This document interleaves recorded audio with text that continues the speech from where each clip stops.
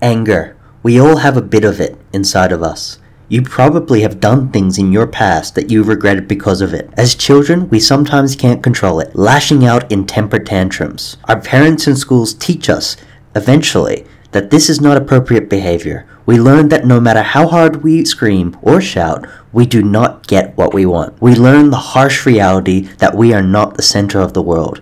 And displaying such egocentric anger is the first step to get us into serious trouble. We all learn this. But what if you didn't? What if you continued acting this way all the way to your teenage years, your 20s, your 30s, even your 40s? What if you met a man who never grew up? Well, then you'd get the legend that is Gary Yourofsky. How do you feel about it? You want to... He was a fucking asshole. You want something to... אוקיי, אנחנו מבינים שהדברים קצת יצאו משליטה שם. לא צפינו לסיים גם את הרעיון הזה ככה, אבל כנראה שזה האיש. What the fuck is wrong with everybody? Animals are being fucking killed and I'm being fucking raped over the goddamn coals? Another fucking asshole just did the same fucking thing to me that asshole did. Provoked me the whole fucking time. Hitler was bad! Hitler was bad! Hitler was bad! Hitler was bad! Suck my fucking dick! How do you get here? What series of poor decisions do you have to make in your life to get to the point where you're screaming Hitler was a veg at the top of your lungs on prime-time TV? In Israel. It's just pure comedy, and like you, the viewer, it was the clip where I was first introduced to the wonderful, wacky world of vegan animal rights activist Gary Yourofsky. A man for whom most of his career was an objective failure, but through the magic of the internet was given a random second chance. Overnight he became a sensation in the vegan community, but because of his ego, childlike tantrums, and violent tendencies, in a few short years he would be run out of his own movement, isolated from those who supported him, a criminal indictment for his arrest, and finally exiling himself from the internet. This is a video made out of love. I truly adore this man. I can't get enough of his hilarious, angry, self-righteous takes on the Holocaust. Isn't it over the top? The animal holocaust was happening long before the Jewish Holocaust, during the Jewish Holocaust, and it's still happening today. I find it over the top that the Jewish Holocaust is compared to the animal Holocaust. Because when you compare numbers, we're talking about 6 million Jews, and if you add up the other 6 million gypsies and blacks and Catholics and mentally retarded people. The Palestinians. Is that I am a racist, because in a calm and sober assessment of the Israeli-Palestinian situation, I said that Palestinians are the most psychotic group of people on the planet. I stand by that statement. Black people? If black people tried to get on a rescue helicopter with a dog or a cat, they were forced to leave the animal behind. Who's got it bad? Blacks or animals? Or how we should arrest lions for eating other animals. Whatever thing that comes out of this man's mouth is just wonderful, and I am a true fan, and I'm excited to share it with you. To share with you the man who never grew up. This video will document his life from the early 90s, detailing every major event of his career until his tragic retirement in 2017. We do not know much about Gary's early career before he got into animal rights. What we do know was that before he was a vegan activist, he was an anti-racist activist. Active somewhere between the late 1980s and 1996. This period would not even be worth mentioning if it was not for 3 songs he spent $5,000 to make in order to promote his activism and ride the rap wave of the 1990s. Take a listen. Racist. Pathological racist. Pathological misfits. Racist. Don't you believe in the white supremacy? Cause I'm a tale through history, cause even nowadays it don't make sense to me. Washington, he was the father of our country, but he owned slaves and sold slaves for money. The nation was blind though, and full of... Honestly, it's not the worst thing I've ever heard, but it's pretty bad. It's like watching $5,000 disappear in real time. It's entitled The Declaration of Misrepresentation, and you're like, interesting. This is a song about the African American condition. The problem is he only does this for the first 2 verses, and dedicates the rest of the song talking about how angry he is. Sometimes things really bug me.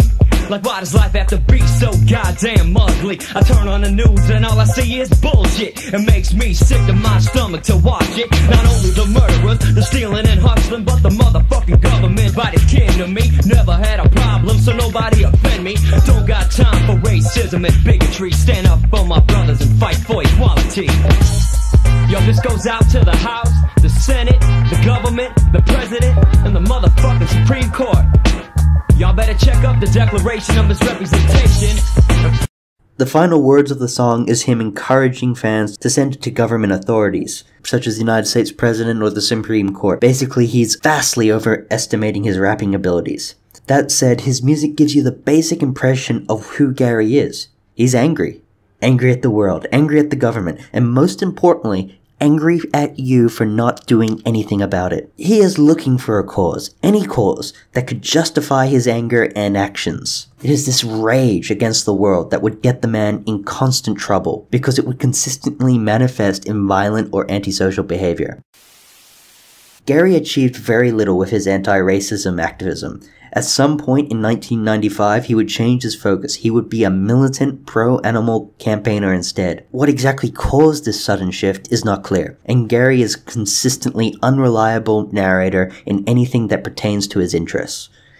He claims that at some point he was at the circus, and according to him, he had a great time watching the performance.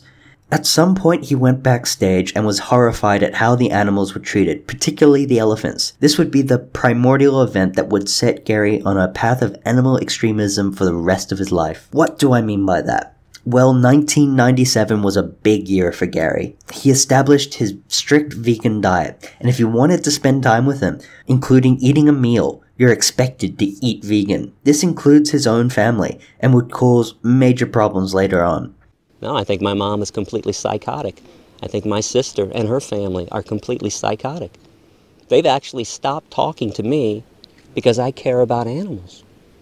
In fact, I'll tell you about the last time we talked. It was August 19th last year on my birthday. I was passing through Illinois, where they live, to a place that just put vegan burgers on the menu. I assumed we were all getting vegan burgers because I have a rule that I established in 1997, and it's if you want to sit down and eat with me, you eat vegan. Oh, we don't eat together. I'll see you later on. I hear macaroni and cheese being ordered. I hear a fish fillet being ordered. I hear a vegan burger from my nephew Jacob, and then I hear double cheese. So I explain to my family, I go, you guys know when the last time you saw me? It was 1 year and 7 months ago before that. So we figured it out. It was about 585 days. I said, times that by 3 meals a day. So we agreed about 1,800. And then at the top of my voice, I said, you guys have had 1,800 meals to eat whatever you wanted to eat. Today, when I'm in town, you can't have one meal without dead animals and the things that come out of these murdered animals. And I stood up and I left. Walked out, called a taxi cab, took a taxi back to my mom's house, jumped in my car. And again, they still think that I'm irrational for this.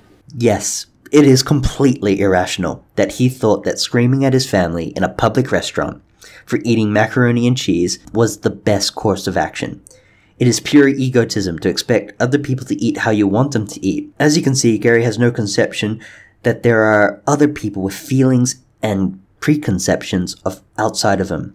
That even though his family hadn't seen him in a long time, he still couldn't understand that he was not the most important person in that room. This antisocial behavior obviously strained the relationship, and would force him to look for validation elsewhere. Gary fell into a bad crowd, specifically becoming associated with the ALF, Animal Liberation Front, a notorious group which could be best described as criminal and at worst as terrorist.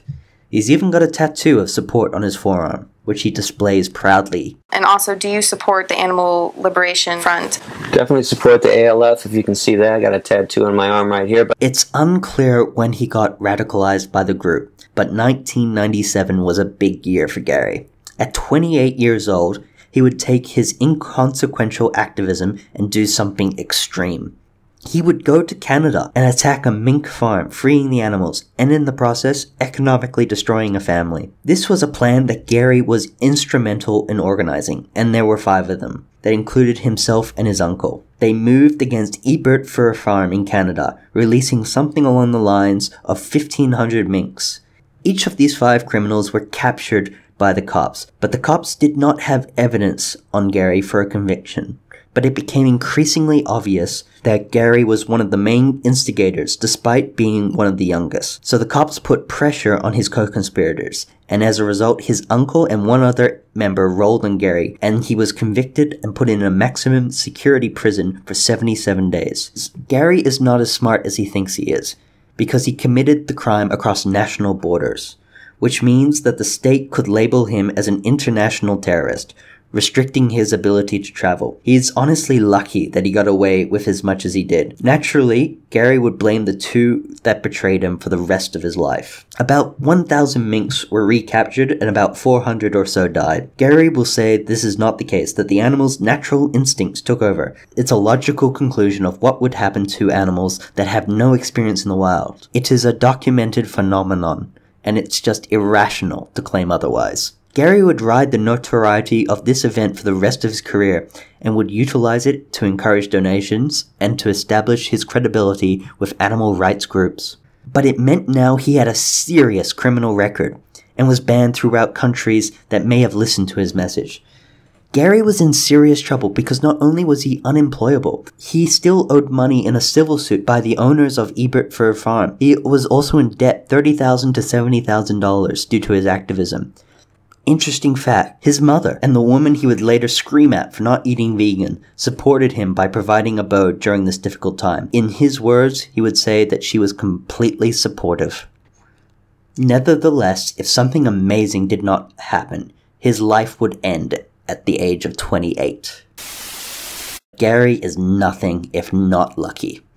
PETA, an organization that Gary has criticized on every possible occasion, offered him a job as a public speaker, offering him a salary somewhere along the lines of $30,000. As you can imagine, he changed his tune slightly, and for the next couple of years would do speaking engagements for him. It was something he was pretty good at. Not amazing, but pretty good. This should have been the end of Gary's story. A cushy job talking about something he loved, but his anger, that need inside of him, would once again get the better of him. There are endless examples of this, but probably my favorite was a university talk he was invited to give in 2003 by a professor. The professor in question decided that he would provide a table worth of opposing literature describing the benefits of animal testing. Gary did not like that. In fact, he got a little heated. I will read the news report because it's just so incredible. Witnesses say Gary became angry when he saw the pamphlets, which included Animal and Science by the US Department of Health and Human Services. Shannon Miller, a biology instructor and organizer of the lecture, said Yourofsky became abusive towards her, even using the analogy comparing her to the Ku Klux Klan. Miller said she was particularly annoyed by the analogy since she had been part of a group that protested the KKK in Greenville just a week ago. She said as the argument became more heated, Yourofsky grabbed the cart and slung it, causing the pamphlets to scatter across the floor. ETSU public safety officers attempted to keep things from getting out of hand, but the lecture was soon cancelled and Yourofsky left the building. He was not available for comment. I don't know about you, but when a professor puts opposing opinions in a small pile in front of me, the most logical thing to do is to accuse her of being a part of the KKK. Then it's totally natural to throw a hissy fit and lift the table off the ground and throw the pamphlets onto the floor. This is normal, stable human reactions. It's a loss for humanity. This was not captured on film, but it's still magical reading about it. Naturally, it was this kind of behavior like this, plus his constant arguments with the PETA staff, that got him fired from the organization. Gary, of course, would speak ill of PETA for the rest of his career. There's even a page on his website where he posts comments of his fans and makes him look like the good guy in the breakup. This is something Gary does. Whenever someone calls him out or you're not being vegan enough, he will post on his website to complain about you and post comments supporting him, stroking his bruised ego. When you listen to Gary, you're guaranteed to hear certain things. One would be the Holocaust. 2 would be slavery. 3, violent and manipulative footage of animal farming. And 4, an egotistical reference of Nelson Mandela, Martin Luther King, etc., and how he is like them. And finally 5, placing human emotions, feelings, and values into animals in order to sell his point that human suffering is equal to animal suffering. As a public speaker, he's only effective if he's preaching to the choir or that person is easily manipulated by violent imagery or false equivalencies. In any other circumstances, Gary is completely unable to adapt to changing situations or to read the room when a certain technique is not working. If his 5 or so techniques do not work, he either gets really angry. Hitler was bad! Hitler was bad! Hitler was bad! Suck my fucking dick! Or unbelievably smug.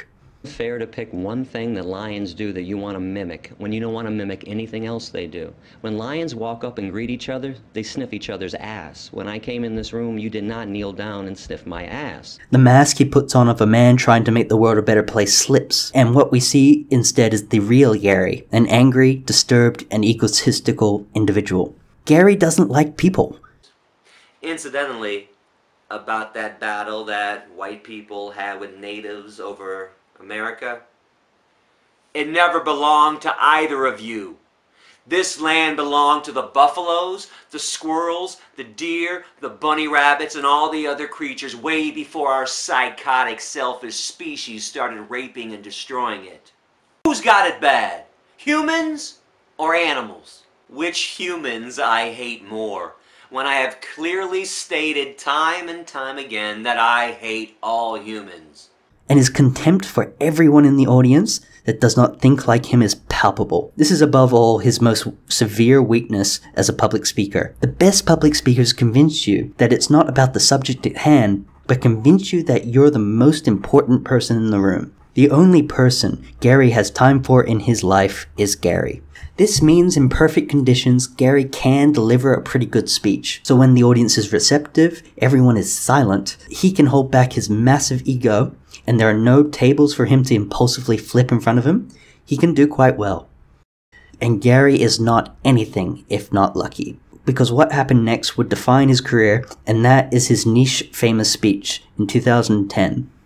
That's the clip I'm playing now. As you can see, there are no tables in front of him. Unlike most of his speeches at the time, this one was released on YouTube on a channel called Animal Holocaust. His performance largely goes off without a hitch. It's not anything incredible, but the vegan internet and Gary himself, in characteristic humbleness, would claim this is the greatest speech you have ever heard. By pure algorithmic chance, this video went viral enough to become a staple of vegan culture. It wasn't particularly popular in the West, not at first. What its initial interest was a person from Israel so impressed by the speech, he translated the entire speech into Hebrew. The Israelis for some reason ate it up, and it blew up virally. It was a pure statistical fluke, one that Gary would repeat constantly for the rest of his career. Despite translating the speech in over 30 languages, he never again achieved the same success as the Hebrew video. Overnight, Gary was something of a superstar in Israel, where there was a huge online following of fans,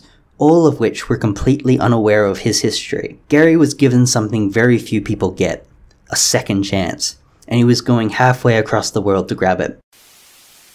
Gary is a lucky man because, being an ethnic Jew, he could enter the country despite being a convicted criminal. He would travel around the country giving talks to schools and universities. Now, the speech Gary gave in 2010 that started this internet fame is significantly toned down from speeches he usually gives, and he certainly does not tone down content for children. So violent images of animals being slaughtered and his classic Holocaust references were on full display for Israeli teenagers. Gary was warned repeatedly by the Israeli government that this was inappropriate, and he ignored them. It was a foolish thing to do because eventually higher powers would step in, and this is exactly what the Israelis did. At around 2013, Gary was banned from doing talks in schools by the Israeli Ministry of Education. A network picked up the story and aired a debate between Gary and the Israeli official. You could argue this was Gary's last chance to convince the government, to convince the audience, to let him speak at schools. It was a total disaster for many reasons. For one, the official does not speak English, and so the hosts have to constantly translate between Gary and the official's Hebrew, putting him in an instant disadvantage. Gary had a chance to prove on live television that he was not a crazy person, like the government described, and could tone down his message for minors. Naturally, he couldn't do it. They're flesh and skin. They tell kids that it's okay to eat things that come out of a hen's ass. They tell kids it's okay to eat things that drip from animal udders. They tell kids it's okay to eat flesh and blood, and people are upset with me? We'll try to translate most of the things. זה בדיוק המהלך, בדיוק התהליך שאנחנו מדברים עליו. You see what happened there? She didn't even need a translation. Gary, completely unable to read the room or situation, decided to do the one thing to ensure that he will never get unbanned on live television. Because of this lack of self-awareness, does her job for her, because she can easily frame him as a crazy person to the average viewer, which is exactly what she does. It's moments like these that make me question his intelligence, but it more likely has to do with his massive ego. He can't perceive the possibility that there are concerns outside of his own, in this case the welfare of children. He struggles with empathy, especially in things he does not care about, and once you've seen so many videos, it's the same tired script. Holocaust, slavery, rape, etc., which the Israeli official exploited perfectly. This is just one of many disaster interviews, but the most damaging would destroy any chance of spreading his work in Israel.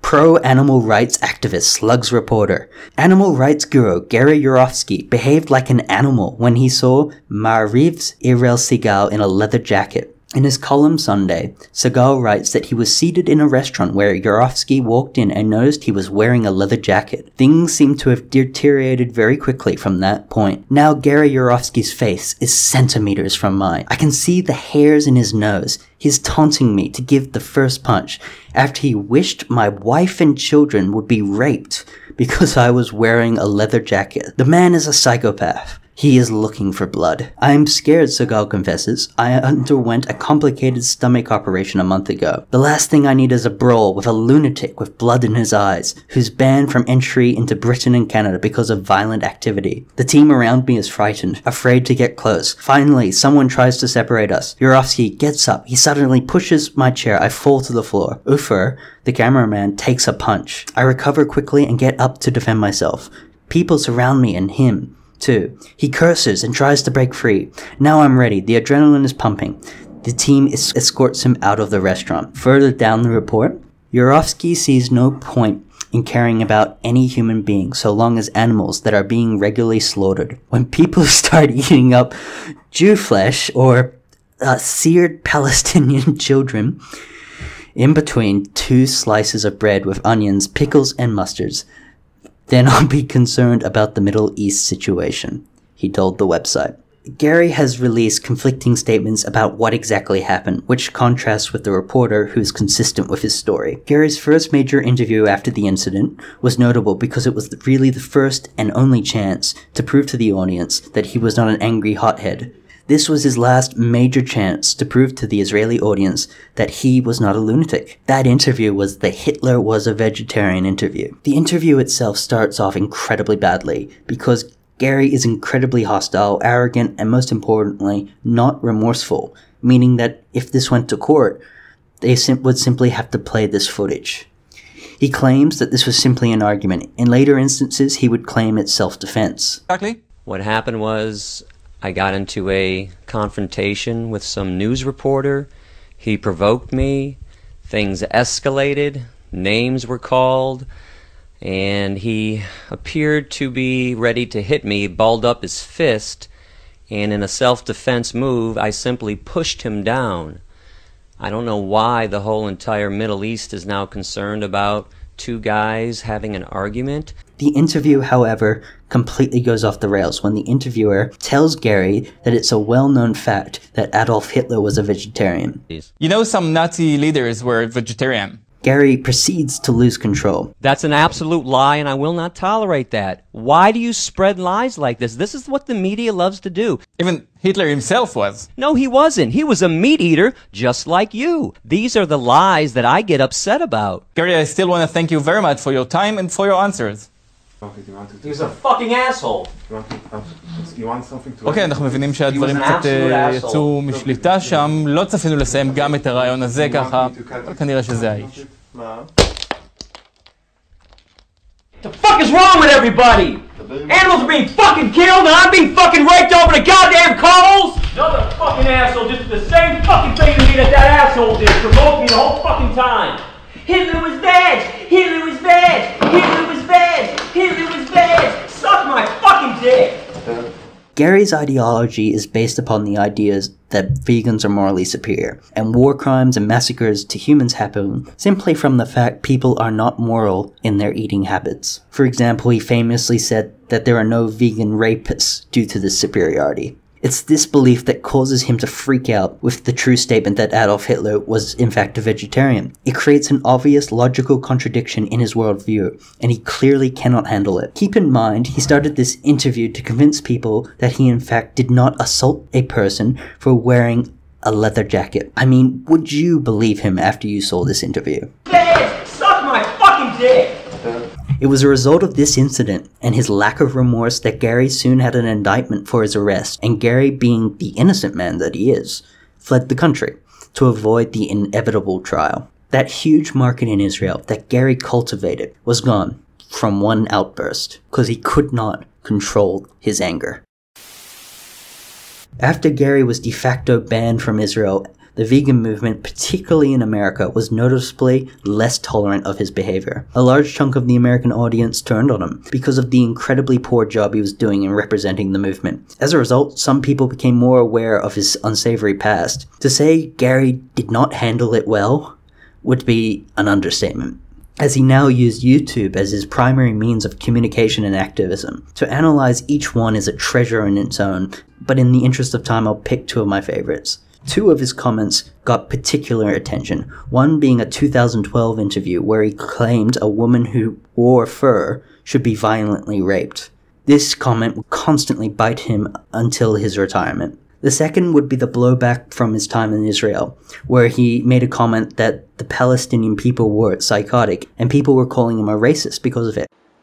The latest lie being spread about me is that I am a racist, because in a calm and sober assessment of the Israeli-Palestinian situation, I said that Palestinians are the most psychotic group of people on the planet. I stand by that statement. Gary did not respond by saying that was not correct. Gary did not respond by doubling down. He somehow made the situation worse. In a video that he posted titled Palestinian, Blacks, and Other Hypocrites, Gary argues that he's not a racist, because he hates all people equally. I'm really amazed that so many people want to debate which humans I hate more, when I have clearly stated time and time again that I hate all humans. Animals are the only beings that matter in my eyes. That's not better. Somehow, he took a bad situation and despite all odds made it 100 times worse. This is standard Gary Yourofsky post-2014, releasing statements that counter the initial assumptions with narratives that make him look even crazier. The last major topic to cover the life of Gary Yourofsky would be his melodramatic farewell in 2017. Gary had long since peaked and was in deep decline. Yes, there was a large group of fans that still followed him, but there was no potential for growth, and as time went on, that group would only shrink. Gary could no longer do the lecture tour like he did in the past, because a simple Google search would reveal that he was a violent man and a danger to the classroom. The second chance he had, long since gone. His outbursts and insufferable ego made him close to a pariah in a movement that was desperate to go mainstream. There was no longer any room in veganism for a man like Gary Yourofsky, and he had a major crisis of beliefs because of it. He felt betrayed and couldn't resist getting revenge in one last statement against those who ran him out. Gary announced his retirement and there are many things of note. One would be his abandonment of his unshakable belief that veganism could end suffering, backtracking previous statements like the idea that there was no such thing as a vegan rapist, backtracking the things he said about the Palestinians and Israelis, instead claiming that they're only the second worst people on the planet. The worst being the vegans who ran him out, who dared to tell him that perhaps his way was not the only way of doing things, for daring to put human rights on the agenda. It's an extraordinarily passive-aggressive statement, and Gary wanted to make sure he got that final word. With that, Gary was gone. He deleted his Facebook, and he killed the comment section on his YouTube videos, just in case they tried to bait him on another angry rant. His only social media presence would be through his wife's Facebook, but with that statement, Gary's story ended. An endless flash of the pan would be the best way to describe Gary's career, even though it was 18 or so years. That intense heat, that intense anger maintained over a long period of time. Because he never changed. Gary was the exact same man when he wrote his song to when he screamed Hitler was a veg at the top of his lungs. He never changed. He was always an angry man who never grew or learned, never adjusted or adapted to changing situations. His anger and ego was a constant chipping away at the successes he did have, destroying his relationships, destroying his partnerships, and finally, destroying himself. Gary could never control his rage, and it destroyed everything he cared about. There were so many points in his life where he could have turned it around, if only he could chain the beast inside of him. We all have anger inside of us. We learn to control it as children. But imagine if you didn't. Where would your life be now?